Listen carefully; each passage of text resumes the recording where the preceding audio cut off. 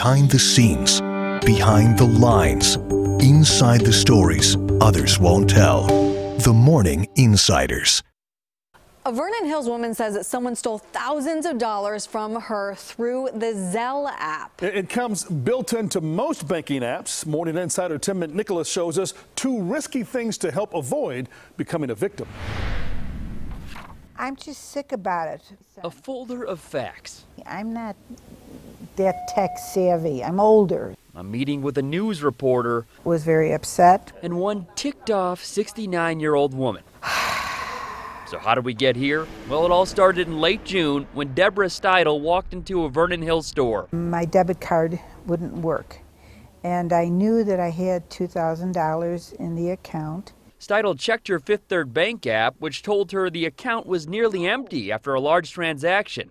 So she went into this Fifth Third Bank in Vernon Hills the next day to try to figure out what was going on. Why would I just get rid of all my money? They said, well, it went through a Zelle account, so I must have did it. Zelle is a digital payment network that allows customers to transfer money online. All you need is the email address or phone number of the person you're sending to. And I said, well, what are you talking about, a Zelle account? I don't have a Zelle account. Fifth Third looked into it and gave her these 3 transaction details to the supposed recipient, totaling more than $2,500. Had you ever even heard that name before? No, I don't know who he is. Fifth Third's website says they offer multiple layers of fraud protection, but the bank denied her fraud claims, stating, "We have determined the transaction is valid." They said it was over, that there was nothing more they could do, they don't know where the money went, and they can't prove anything.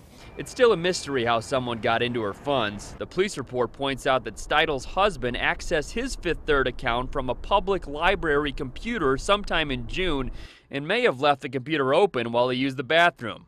But the Zelle transactions all happened after library hours. I don't know. Okay. I mean, I just don't know how they did it. Nonetheless, Fifth Third says customers should never access their details from public computers for that very reason.